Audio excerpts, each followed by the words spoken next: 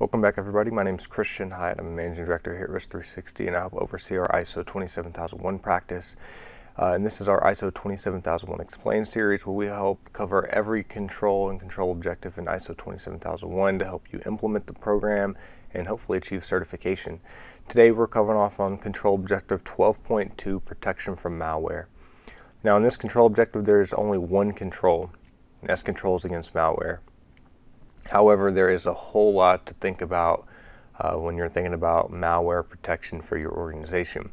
And the reason is because there's a lot of techniques, a lot of nuances, and different types of environments to consider when you're thinking about malware in general.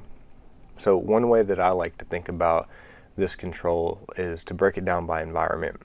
When you're thinking about malware, one environment that you might think about is your endpoint device. So laptops, desktops, things like that. And you might have something like a common antivirus tool set or some type of advanced antivirus malware protection installed on those devices. That's what most people think of when they think of malware or antivirus. But the other place that you might want to think about it is on your infrastructure. So I want to talk about each of those and some of the techniques that, if you're considering implementing a program or if you're auditing a program, you can consider too. It's also important to note that this control talks about protection against malware. It doesn't necessarily mean that you have to have antivirus installed as the only control. It doesn't mean that having something like antivirus installed is enough either. So let's think about some of the ways, and I want to point out here on the standard. So on the left-hand side of my screen, I have the ISO 27001 framework up, and on the right-hand side of my screen, I actually have the implementation guidance. So as you can see, while there's only one control in 27001, there's several pages, or 2 full pages of options when it comes to implementation guidance. They literally go from A to I, and then with additional information here. So some of the things that ISO points out that you should consider is, for example, on your endpoint device or on your infrastructure, having malware tool sets installed, but also things like vulnerability scans, also things like application whitelisting or application blacklisting, different kind of monitoring controls so you can see if different software or malware is installed.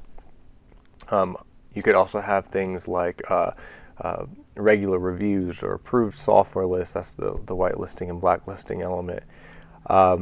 Also thinking about email scans. So if you have emails that's scanning for malware, ransomware is huge right now. So can you detect a malicious piece of software from email?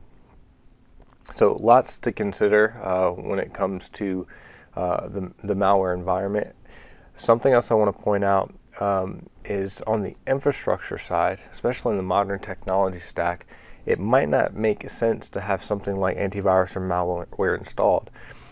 Especially if you're doing something like source code or infrastructure as code in like a DevSecOps environment or in a DevOps environment. So a couple things, resources that I'd love to point you guys to is additional reading outside of this video is one, SANS has a great course on DevSecOps that I recommend, that I've heard great things about. Take that course. I think that if you're thinking about how to automate and integrate security into your modern cloud stack infrastructure, especially infrastructure as code, that's a great class to take.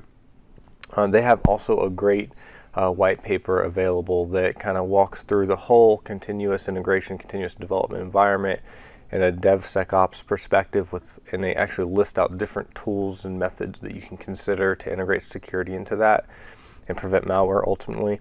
And my favorite white paper, of course, is authored by our team here at Risk 360 that does the same thing. It covers an end-to-end DevOps lifecycle and where you can integrate security in an automated basis into that lifecycle to help prevent malware.